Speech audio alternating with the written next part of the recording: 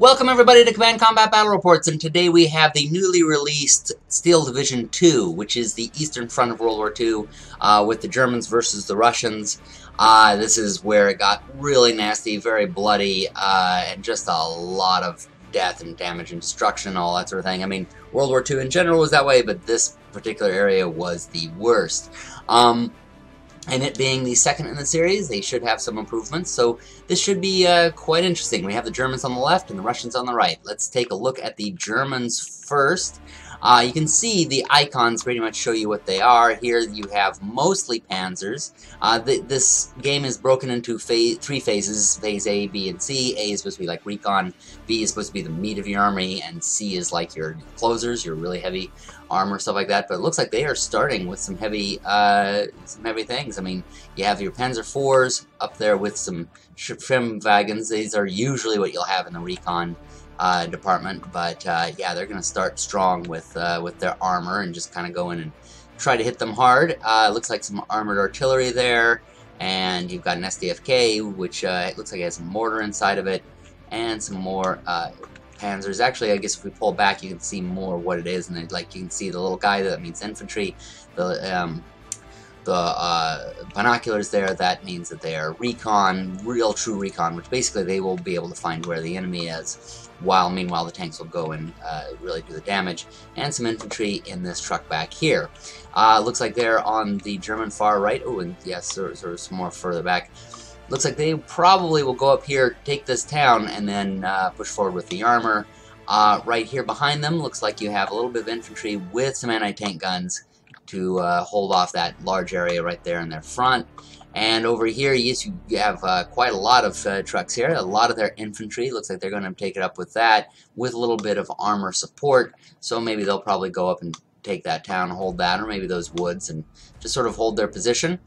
You do have this large hill here, so it looks like they're going to want to, and actually for some reason, oh, it looks like that's probably where one of them is going to go. It's not where they are right now. I was wondering how they set up in that outside the deployment zone there.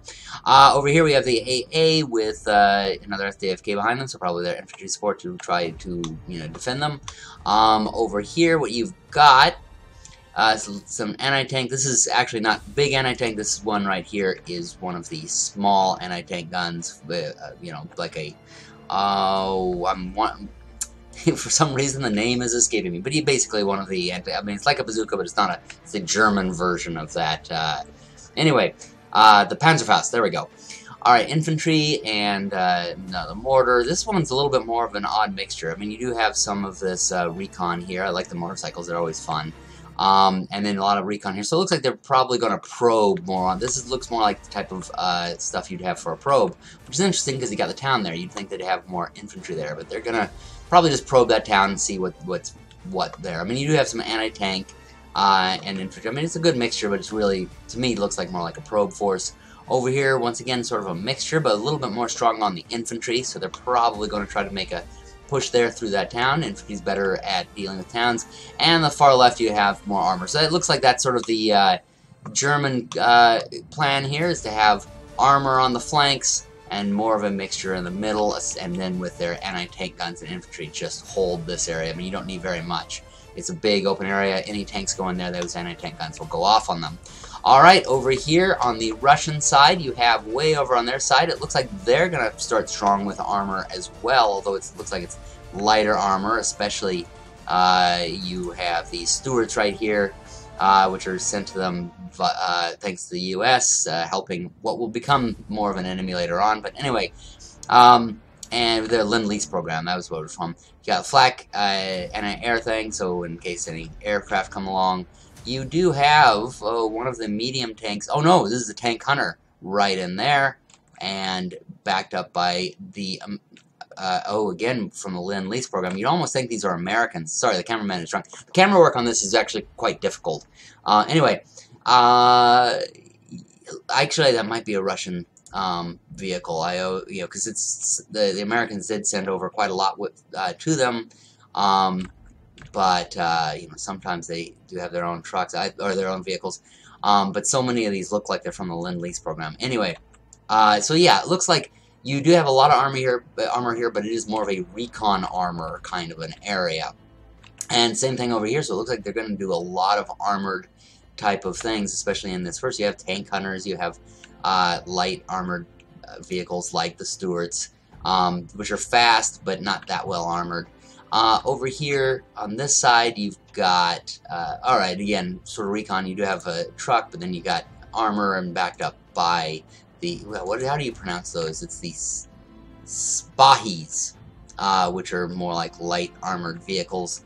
Right over here, sort of for the middle, looks like they pretty much are even across the board doing the same kinds of things. So the Germans, while the Germans have strong armor on their flanks, the Russians here are doing more even, although right here, what you've got is more of the, I was going to say AA, but it looks like they have AAA right there in the center, and more armor over here. Oh, actually one of the larger tanks over here, but it's still a medium technically. And some of the recon. You can basically see what they have there. Right here you got their machine gun, and over here you got several machine guns. That's interesting. I wonder what they're doing again, because you got several machine guns and you got what do you call it, recon here, but yet there's not really much of a town here, so unless they're going to go in these woods or something, because you don't really want those machine guns out in the open. They can, do a lot of damage, but they can also be very fragile. So it'll be interesting to see where they go. You have this. It'll be really interesting to see where this guy's going. He's machine gun all the way out there in the middle. Maybe he's just going to try to hold this position against the field here, so no infantry can just run across that field. And finally, way on their flank, you have this flank is a little less in terms of armor. Well, no, actually near the front they have heavier armor. It's less, but it's a little stronger than like the Stuarts, backed up by some AA and some more regular recon type of situations. So yeah, it really looks like Russians are doing more evenly across. Oh, and they also have this one right here, the Studebaker. It's the bear's natural habitat. And bonus points to anyone who knows where that comes from. Alright, so all along here, you Russians are basically even, while the Germans tend to be stronger on their flanks, and in the middle have sort of more of a mixture of a lot of things. Terrain-wise, it looks like over here on the German right, Russian left, you got some of the hills, but then this long line of buildings would be a good defensive point for the Russians. Over near the middle, where it looks like the Germans seem to be already going, there seems to be one big hill that'll be just basically king of the hill here in the center, and a lot of towns separated by a river. This should be some really interesting fighting, especially because it's not one side trying to cross, it's both sides. They'll have some on the left and some on the right, and then supporting each other, they're going to have to go across that bridge. And over here you have like a military camp facing off against the town, and a lot of open ground on their right. So we will see what they choose to do. Again, I apologize for the camera work here, but it is just a little more difficult on this than it is on some of the other games. But let's get going here. Let's push play. And of course, the beginning of this game always begins with both sides just kind of racing towards each other. Neither side knows where the other one is. We, of course, can see all of them, and the Germans have brought out a plane. Let's see what kind of plane this is. It's CR-42 EC or whatever. Oh, it's one of their biplanes. I enjoy these. That World War II, and we're looking at biplanes. And it is a recon type, or it's doing its recon, but of course it learns what's over there. A lot of AA, and it goes and crashes and burns. The Germans are moving their recon up here, the Russians are moving their recon up here to get into the cities to make sure that they're clear. Germans are bringing one of their recon up here to check on this hill to see what's up on top of the hill. Looks like the recon and the infantry way over there on the side are going to see each other. Russians have so one of their machine guns going up into the camp there. Oh, bypassing the camp. They're going to try to get that machine. I would have stopped that machine. Well, I guess it looks like they're going to have one machine gun there and then move others forward. And they are just about to run into some of the Germans here into this town. It's going to be machine gun versus anti-tank kind of a situation. Alright, so this should be pretty interesting. They're starting to get up there in the hills there. And the Germans have lost their recon up there. And it looks like their anti-tank was already on its way and being sniped over here by one of the Russian snipers. Meanwhile, German infantry have dismounted over the center, going up to this hill, and they have taken this encampment here and are pulling back to hold that. And it looks like a lot of the beginning, you have a little bit of back and forth. Both sides have pushed forward a little more than the other side. It looks like the German armor has just sort of stalled. They're going to sit here and protect the artillery while the artillery lobs shots into the Russian infantry, just running across that field there and getting shot at. So, and now the Russians are bringing up some of their armored vehicles here on their left, the German right, and pushing back their infantry, a number of their infantry, but they're going to run into that armor. But the armor is already pulling back. Must have been that they got hit or just afraid of that armor. I'm actually rather surprised because that Russian armor did not seem quite as powerful. Okay, going back over here towards the center, we have their infantry is stopped in this camp, and that is making the Russians stall. You've got some anti-tank gun there that's not going to allow the Russian armor to go over there. They just know that's what's going on now. Here's where that really interesting part I was talking about. You have the Germans have pushed up into the town and have taken a defensive position. They are getting lobbed with artillery. They are facing off in the woods there, but the Russians are pulling back. It looks like the Germans really have taken this part of the town. Meanwhile, they're pushing forward on the other side of the river there. So they're doing pretty well, although they are going to run into some armor there pretty soon. And the Russian armor can be maybe less skilled, but very, very strong. Okay, now you have some armor going on here, but it looks like an anti-tank gun just missing him. He's running up behind him there. Looks like they're going to go get set up, and the tank just doesn't see them. Oh, and he got hit. Looks like from the other Russian tank, which won that. Is that a KV, I believe? Yes. KV-1E. Those are pretty powerful. So, Russians have taken control here and are now starting to surround this one little group of infantry, and the rest of the infantry is trying to hold out here in this town, keeping their mortars protected. Further over to the left, they have set up inside of this town, trying to hold off the Russians that are coming to them, and they have set up here in this in the woods. So the Germans have kind of taken control of their left flank. They are not pushing forward very much, but they have taken control. The Russians have a lot of things, but they're not able to really make much movement forward. They are, let's see, in the center here, looks like the Russians are managing to push through in that town and getting as far as that town is controlled. They have the little control center. Germans have a bulge here in which they are holding steady, but they're not necessarily making any new ground. Up here, on their right, they finally brought their armor into it, but that armor just keeps seeming to be hit, not destroyed, but bounced back, or falling back with the shots bouncing off of their armor. The Russians are taking advantage of that and pushing forward with their infantry, and it looks like they are going to go in on that whatever's over there, which is like that anti-tank gun and a few other things. So now they are firing at that infantry that's coming from those woods and managing to push them back. So it's sort of a back and forth type of thing. Russians really seem like they're rather deep. They have a lot in their backfield that are not going up, but I guess as you can see, they're getting a lot of bailed out signs, and so that's probably why they're not wanting to push forward. Those are, after all, Stuarts, and as we saw, the Germans have brought in some bigger tanks, and now they're bringing in some air power to try to take out those anti-tank guns that are protecting the center. It looks like they missed, but they are continuing to fire at them, taking advantage of that fear that's on them. It looks like shots going back and forth. And overall, let's take a look overall at the field. You can see that the Russians are very slowly moving forward on their left, their German right, but the Germans have pushed forward on the center. However, the Russians are coming back with some of their bigger tanks, or at least their tank hunters, and are going to make some push back at them.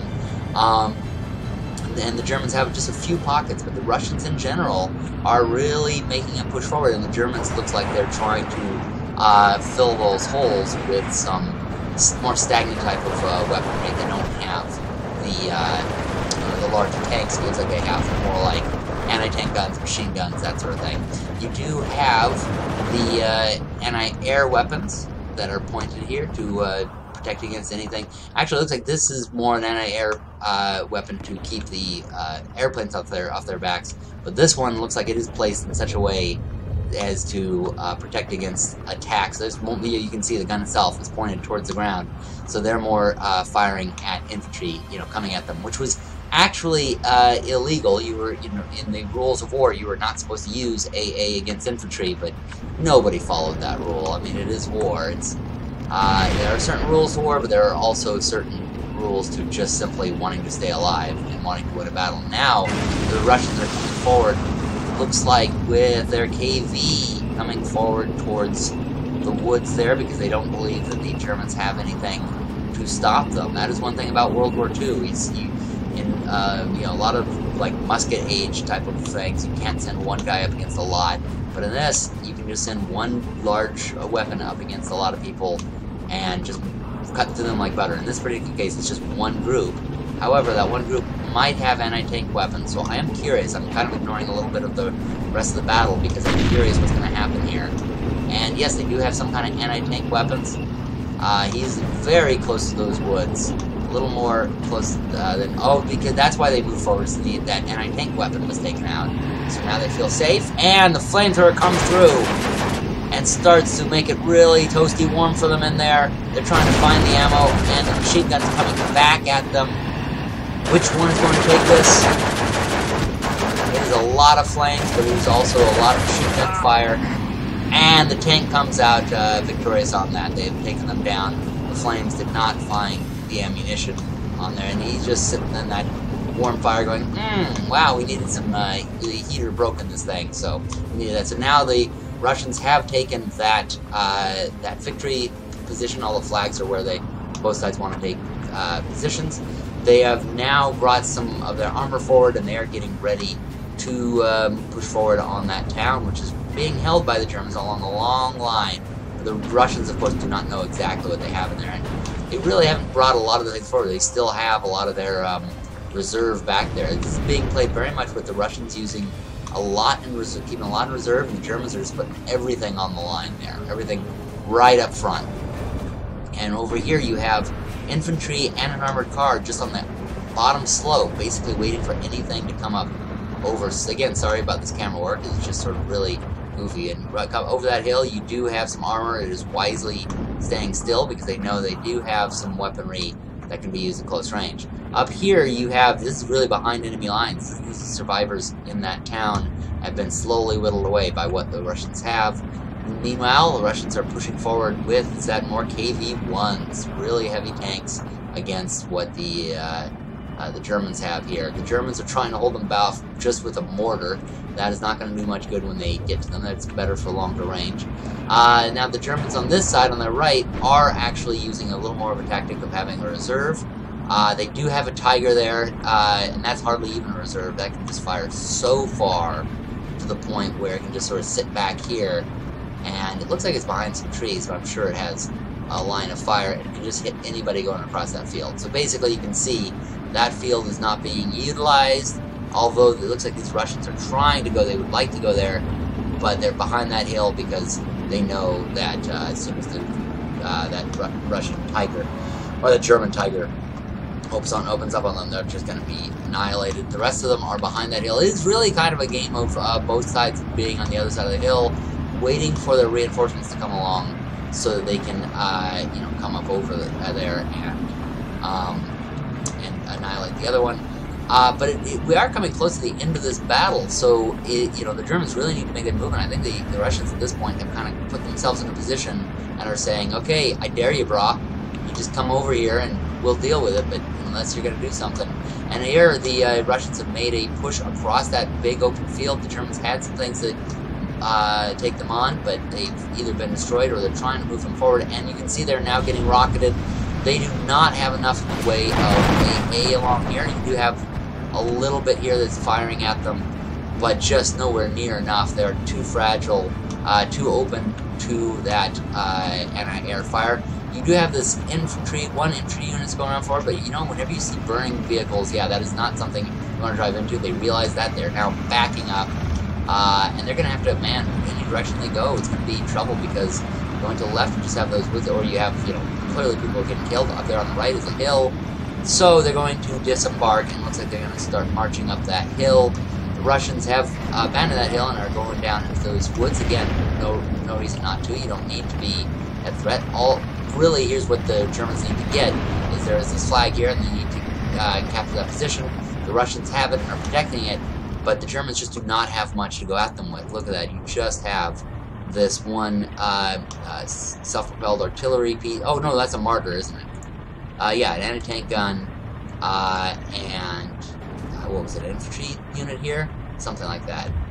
Yeah, an infantry right here with the heart. Oh, it's the infantry with a heart of red, not a heart of gold. Oh, but now they are going with an infantry up here. They have attacked a tank that is now bailed out, and it looks like the Germans may be able to take it, but they have to destroy that tank. They not just bail it out, finish them off, and then finish off this infantry, and they do not have much time to do that in.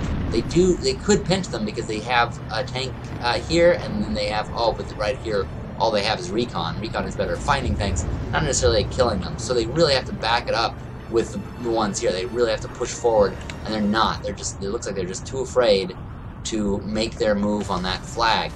And of course, that's not the only flag they need. They need a bunch more to do something. I mean, you got to get to this town, which is right over this hill. I do understand there is this fear that you could get cut from behind because they've done this huge bulge here, and now of course the Germans are pushing forward with a couple of tanks. Oh, one of the tanks, and it looks like the Germans are just staying back there waiting for them, and the Russians realize that they're waiting for them, and so they have just simply put it. Oh, it looks like some friendly fire there. So that it looks like they're doing some artillery down on them and are scaring them away. However, they're going to run forward with a little bit of what they have. Oh, and there you got your anti-tank gun going right after that tank, and looks like they took it out.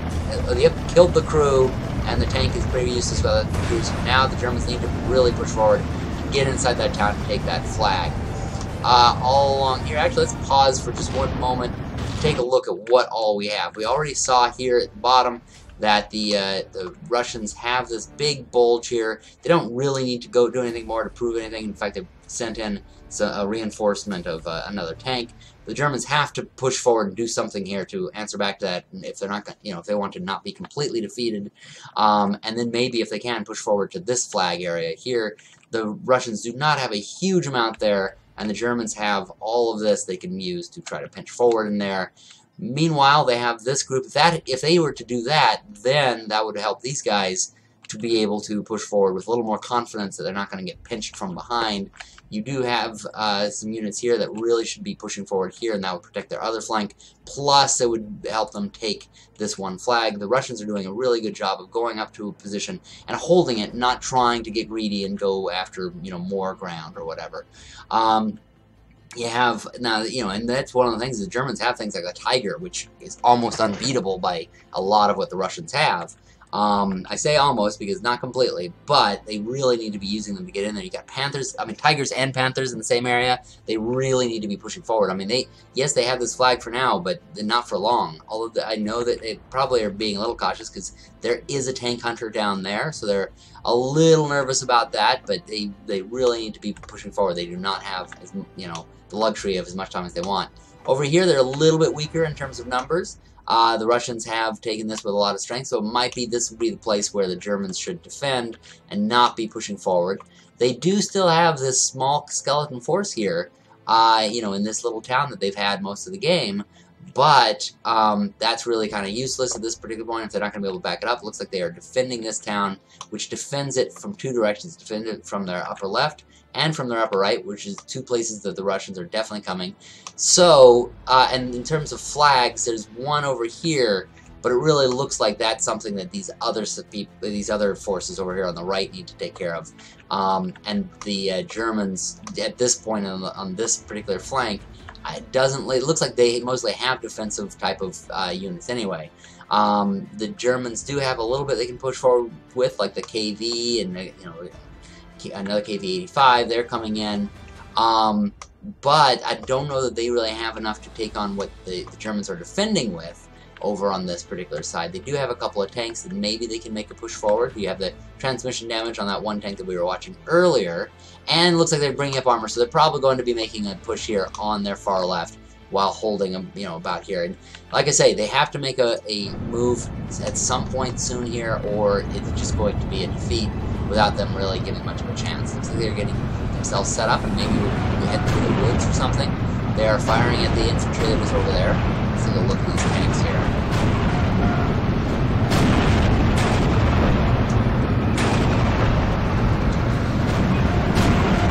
Is that a captured?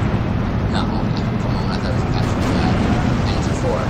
So it looks like they're getting up there behind the woods. They have a lot of burning vehicles there, so it's like probably one of those things they've been trying to push through it. You can see the crew has been killed inside of this front one, so everybody who's up there before has been killed. That does not bode well for new units that are coming up. When it's just see all these burning vehicles, and if nobody else could succeed, it makes them think that they could succeed. So, this is one of those situations where it's sort of a little bit reversed. Usually it was the Russians using mass numbers against a powerful German unit, but in this particular case you've got less powerful German unit against the